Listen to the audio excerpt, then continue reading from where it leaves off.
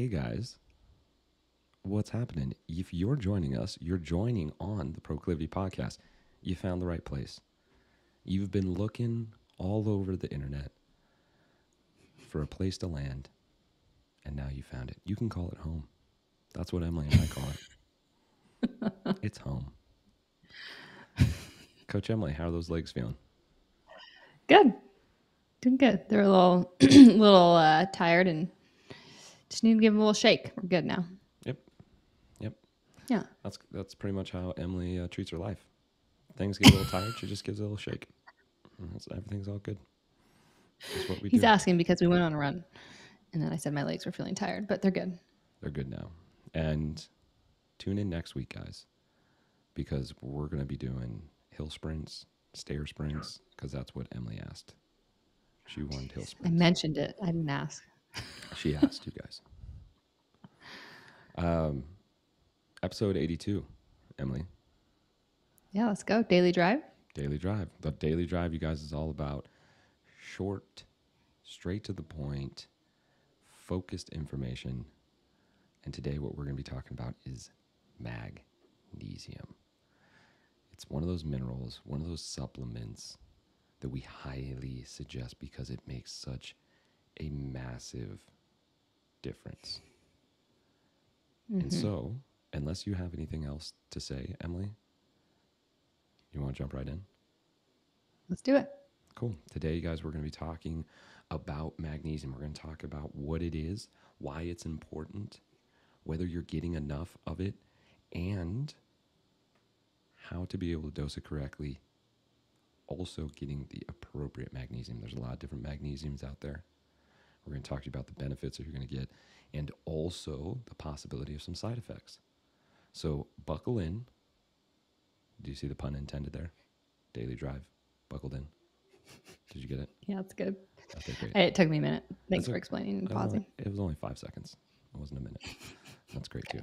Buckle in, guys, because we're jumping in. So let's start off with it. Coach Emily, as we always do, binary language there, we start off with the basic definition of it. What is magnesium? Magnesium is a mineral. It's a chemical element that our body needs for several hundred processes in the body. So it's known to be part of over 300 functions and over 700 enzymatic, I don't know if that's the right word, but enzymatic functions in the body. So it has an abundance of use, arguably the most important in terms of it helping with overall health because it helps with such an array of things. And you said one, incredible, that it's part of so many different features of the body and the operations of the body. Why is it important? We know that it operates, but why is it so important to be able to have appropriate magnesium? There's a ton of benefits. So the most notably being can help with bone health. So works synergistically with calcium and vitamin D. And so it helps keep bone density nice and healthy. It can help with anxiety, depression, and stress because when we are more stressed, we're more depleted. Our body uses more of it. So it can really help with our mood and overall spirits and all overall. Can help with heart health. So keep lower blood pressure, can help with heart health in general. It's used sometimes when people have heart attacks, that kind of thing. Can help alleviate headaches, migraines, and any kind of PMS symptoms. That's a lot of the clientele. A big reason why I recommend it to a lot of our clients is because of PMS symptoms or anything to do with hormone imbalance. Can help with even blood sugar regulation. Help with insulin sensitivity. It can help reduce your cravings. Helps with energy because it helps convert carbs, fats, and proteins to energy in your body. Helps your muscles contract, so cramps, right? It can help your body relax, helps with contraction and relaxation. The list goes on and on. There's a lot. Shall I keep going? Yeah. Well, I don't know. Should you keep going? Guys, we're driving home the point here that magnesium is a really, really important mineral and supplement. And if you're not taking it, a lot of the side effects or symptoms that you may be feeling, thinking that it might be, oh, I'm just not getting enough sleep. well, you might not be getting enough sleep because you don't have enough magnesium and it's being hard to sleep. Mm-hmm. Or you have a headache, right? And you're thinking, oh, I didn't get enough sleep, or maybe I had too much coffee. Or maybe you don't have enough magnesium. A lot of these symptoms can be relieved by making sure that we have enough magnesium. Because I saw a study that 50% of Americans are magnesium deficient. Mm-hmm. Mm-hmm. Yeah, I wouldn't be surprised if it's way higher. I wouldn't be surprised if it was way higher too. It's one of those things we did a daily drive on vitamin D, you guys. You can go back, Mm-hmm. take a look at that one. That's a really important supplement that a lot of people are not taking. And magnesium is one of them as well. So just like with vitamin D, when we talked about like, hey, why is there so many people so deficient in vitamin D? Same question with magnesium. Why is there so many people that are deficient when it comes to magnesium, this really vital, important mineral? Yeah, a couple of main reasons. So a lot of our food is more refined now. When you refine food, it loses a big percentage of the actual content of magnesium in the food. So when you start refining it, you start breaking it down. It's packaged, cut up, processed, added, things added to it. You lose the majority of the actual nutrient.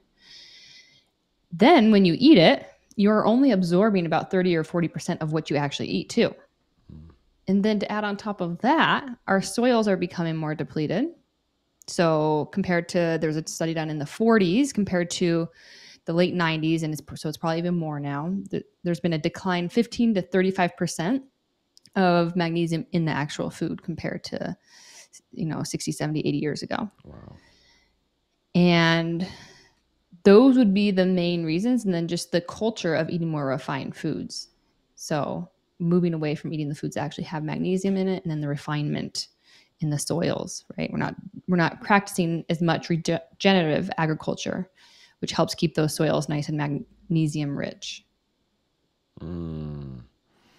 So, because we have so many refined foods, or that agriculture is being turned over so often, less carbon-rich soil, less magnesium in the soil, less magnesium in our bodies. Mm-hmm. And I'll add one more. Okay. We're more stressed than ever, and again, like I mentioned, stress it depletes us of magnesium, so that would be another major factor. So with that, I don't know if you know the, Andrew Huberman kind of status of this, but like I'm imagining like my magnesium levels like in like a video game, like the power bar in like a video game. Maybe Emily's not gonna know this. Okay, if there was a guy here, okay, or a gamer, I should say, you're playing like Mortal Kombat and you got like the little life bar. Is this ringing at all? Have you ever played a video game in your life? I think I know what you're saying. Keep going. Okay, so anyways, I'm imagining that there's like this bar filled up of magnesium. And like just like in a fight scene in a video game, like you get punched a couple times and that bar goes boom and it goes down and it goes down a little bit. Mm-hmm. Yeah. That's like the stress levels that Yep. what's happening. And why is it that magnesium is getting like the levels are dropping? Do you know the biological side of what's happening there?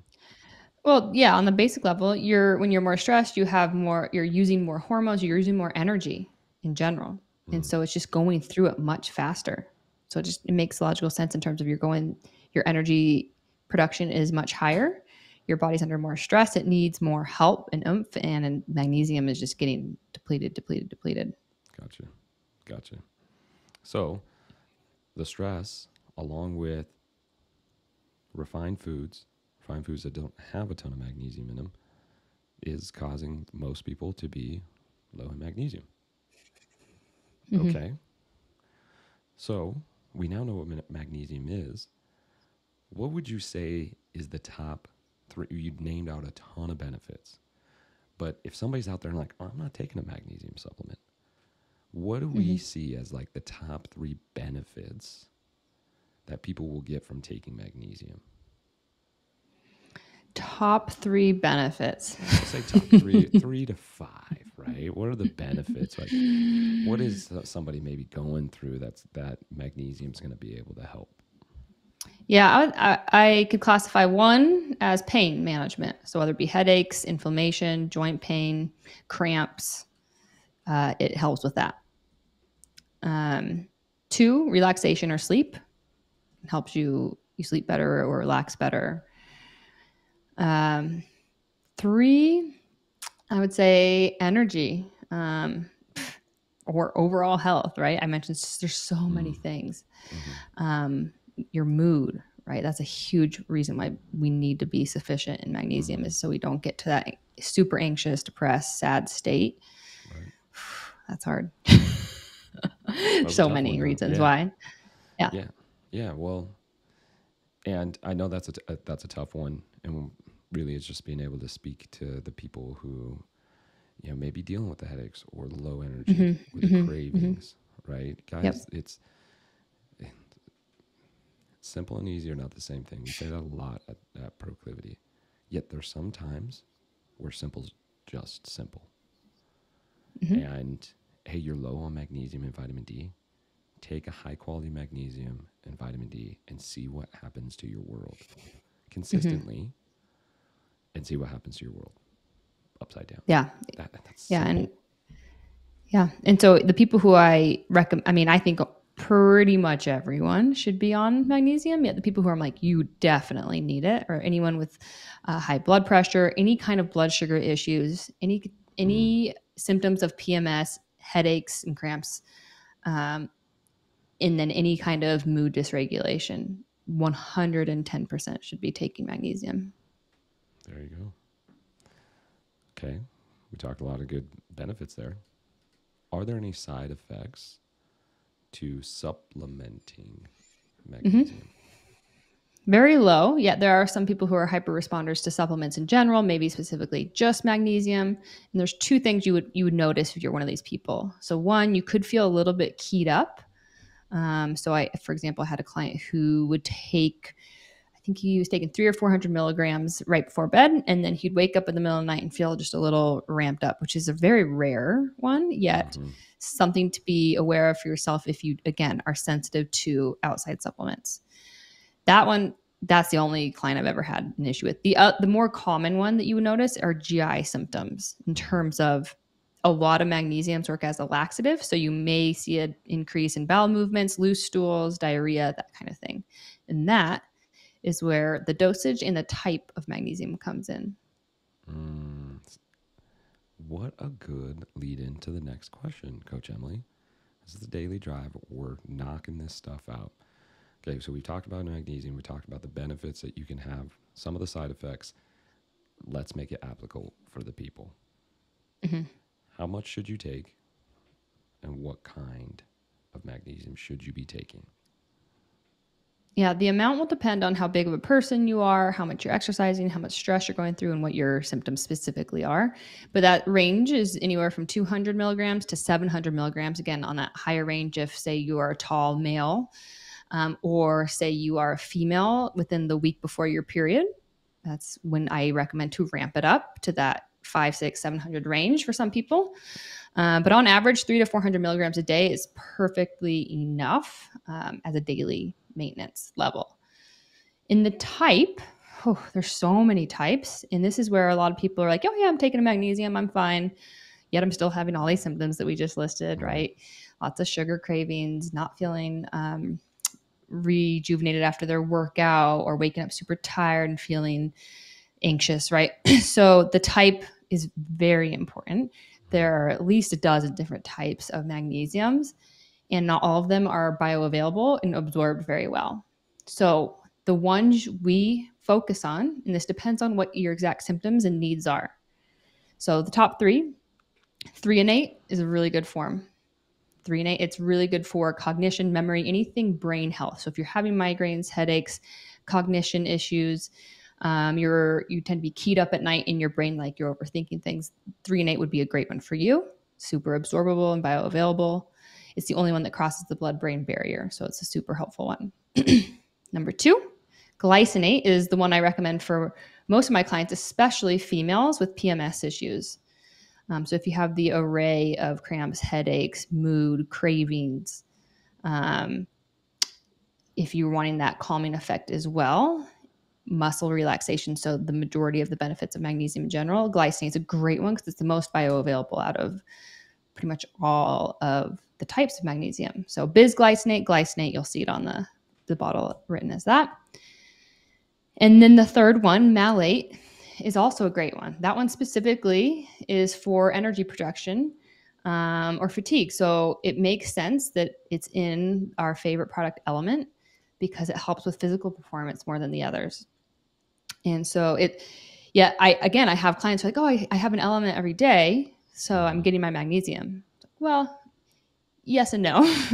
So it depends, again, what you want your magnesium for, what are the symptoms that you are experiencing. And two, there is a good amount in there, but it's 60 milligrams versus the recommended anywhere from 200 to 400 milligrams for the average person, right? So you still need to get more either from your diet or supplementation. So, but malate, again, good bioavailability for that one.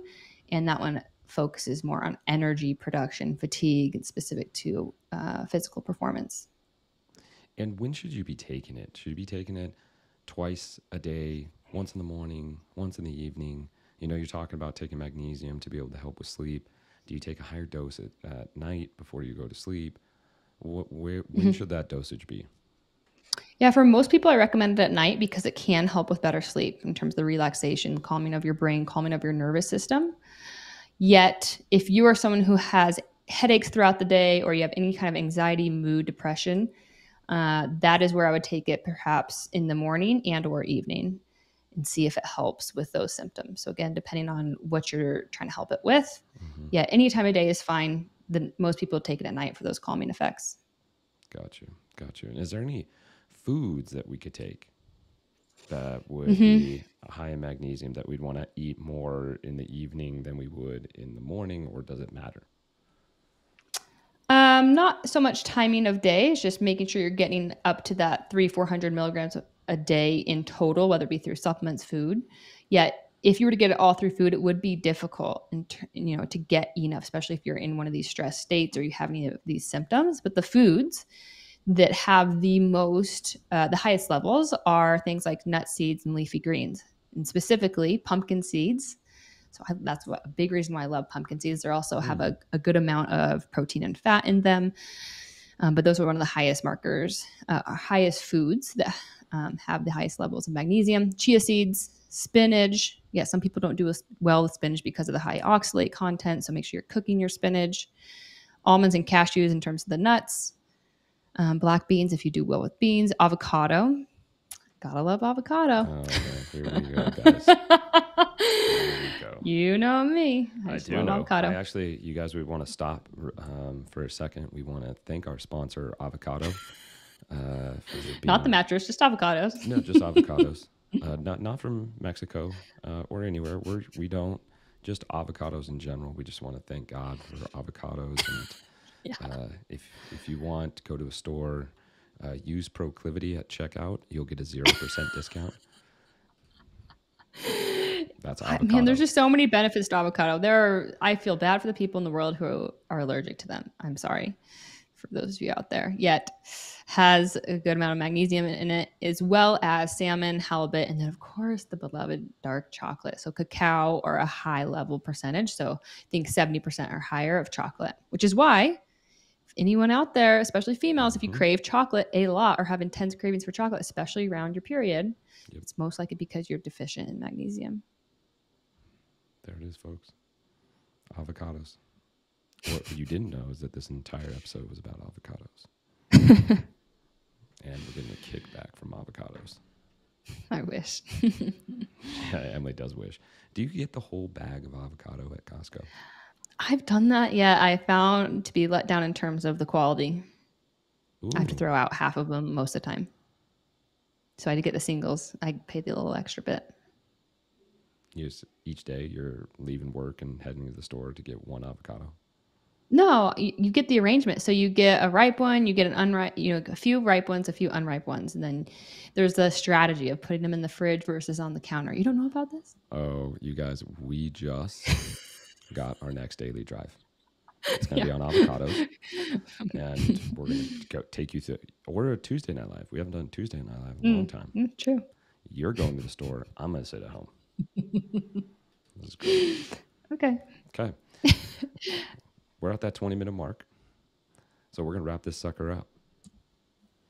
We've talked about what magnesium is, the benefits, the side effects, the application, when to take it, how much to take it, what foods are best to get magnesium. Let's leave our listeners top 3. What are the top 3 ways to get enough magnesium? Number 1, manage your stress. Right? Easier said than done. Yet if we're not managing our stress, if we're chronically stressed out, we are going to be depleted any which way you put it. So that's number 1. Number 2, through the foods, of course.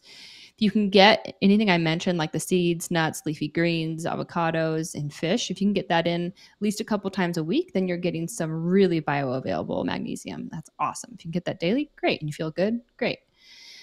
Third, supplementation. I recommend everyone at least try it. Try a bottle's worth, right? That could be anywhere from 1 to 3 months. And that'll give your body enough time to be like, hey, yeah, this helps. Or if you don't notice a difference, maybe you don't need it or as much, and maybe you're doing just fine. Yeah, I could almost guarantee you'll notice some sort of improvement in one of those areas if you take it consistently daily for at least 30 days, if not 3 months. There it is, folks. Daily drive, 20 minutes, talking about magnesium. If you have questions on magnesium, what should they do, Coach Emily?